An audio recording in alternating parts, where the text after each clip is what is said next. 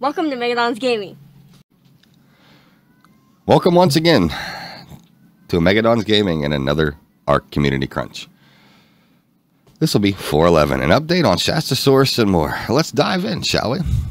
Welcome to another edition of the Community Crunch. With the launch of the center just around the corner on June 4th, we wanted to share some insights about the Shastasaurus and how its design evolved during the development process. The Shastasaurus, and namely its saddle, was one of the more ambitious designs we have done, and the team has really enjoyed the challenge. I'm sure they have. Two key areas we had to resolve related to making sure the saddle actually functioned like a submarine, keeping the water out while the creature moves, and how players and creatures move inside the sub itself. The first challenge required was both a shift in the overall design of the saddle and a tech solution. We learned pretty quickly that having it on top of the creature wasn't going to be viable, so we had to redesign it to be under the Shasta.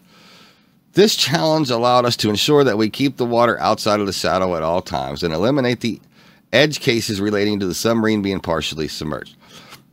Tackling player and creature movement was purely a technological driven solution, or technology, however you want to do. We rewrote some of the basing code, the logic that relates to what the creature or the characters are standing and based on, of Unreal when in different physics modes like falling and jumping, essentially creating a new basing system specifically when based inside the new saddle. This was definitely one of the more challenging creatures we have designed, so please excuse us for geeking out a little bit. So now you've heard the ins and outs on how we tamed the mighty Shastasaurus in the subaquatic saddle. It's your turn next.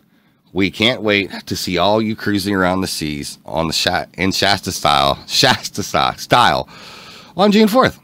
And I'm not doing the mod spotlights because, you know, the premium mod did release for the Xbox. You PlayStation people, I do believe, have to wait a little longer. Okay, so you can download and play the custom content created by players, including maps, creatures, items, game modes, through a dedicated new mod browser directly within the game. Enjoy the endless stream of new Ark content and the creativity of a talented community that is fully unleashed for the first time across gaming platforms, and stay tuned as we spotlight more of the cross platforms each week.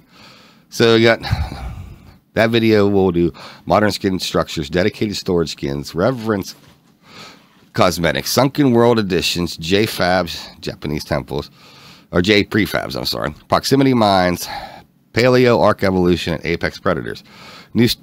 New custom cosmetics for official servers will be the Reverence Cosmetics, modern skin structures, and dedicated storage skins. Again, there is the premium mod, which I wish they would bring this Leviathan into official, to be fair. Well, Leviathan, which is spelled differently, of course, probably because of copyright issues. Anyway, dive into the depths of the Ark with the incredible Leviathan premium mod, available now on Steam and Xbox, coming to PlayStation with the launch of premium mods. Unleash the Leviathan. The massive tooth whale is forced to be reckoned with. We'll cover its unique abilities from bone-crushing bites to sonic blast and how to make the most of them in battle. Master of the sound pad. Taming a Leviathan is not easy. We'll guide you through the many games and sound waves you need to win its trust. Get ready for a symphony of survival. Don't mind me, guys. S's are hard for me sometimes, and have been for a very long time. Craft and conquer. Explore the custom crafting mechanics and build powerful saddles, weapons, armors to make the Leviathan unstoppable. Prepare for an epic underwater battle. Gather your dino army and dive into the depths to face the ultimate challenge, the Alpha Leviathan boss. Claim valuable resources to unlock advanced technology. Conquest servers are coming. Conquest servers are being introduced by Ark Survival Extended by Snail Games. Of course they are. Conquest is a new PvP player experience for PC players which focuses on large-scale PvP while avoiding the problem of mega tribes, increased rates, and will allow tribes to set up more establish themselves quickly and enable for them to rebuild potential losses in being wiped completely. The official date will be announced soon. Basically, since they'll be under Snail Gaming, they'll do like a bullshit they pulled last year and a couple years before, where people got on and they were, each time the Snail game developers and shit were getting their asses handed to them, they would crash the server and reset it, and people are gonna have panning people from the server. So yeah, y'all want to have fun with that, go for it. New season details. Okay, it'll be 5-time experience, taming, breeding, imprint, maturation, hash gestation, 0.5 mating interval. These tribes are set to 25 players max. Tribe alliances are disabled through informal alliances are allowed. Well, though informal alliances are allowed. Servers have a maximum player count of 100. More details to come. Your Apocalypse servers. There is an Apocalypse event. What are Apocalypse? Ark Apocalypse are monthly wipe servers with higher than usual rates. Let's see. Next wipe will be June 21st, 2024. You can join them by searching in the server browser. Happy surviving. Ark Apocalypse, our monthly wipe server. Yeah, higher now wiping June. Yeah, you get the fucking idea. But they just seem to need to read it from the actual announcement because evidently people don't think they can read the big fucking words on the big goddamn picture. But anyway, moving on. Bonus rates on the official network. Well, you know the fucking deal, folks. 2 times harvesting, taming. Harvesting, taming, breeding, 4 times. Harvesting, taming, breeding. You know, they got a small tribes apocalypse 5 times. So, yeah, that's the, you know, the given. And except for today, this time it looks like we're going to have this event for 4 days, which means May 28th, which I do believe is on a Tuesday, since Monday being Memorial Day, and I do believe today is the 24th. So 25th, 26th, 27th be Monday. So yeah, we'll actually have them until Tuesday due to Memorial Day weekend, with Monday being a holiday. So, hey God, they give us an extra fucking day. Let's do backflips. And then there we go down farther. And of course, it says the same goddamn thing right down below. Yada, yada, yada. I ain't covering the goddamn community corner because, yeah, it is what it is. So there you go.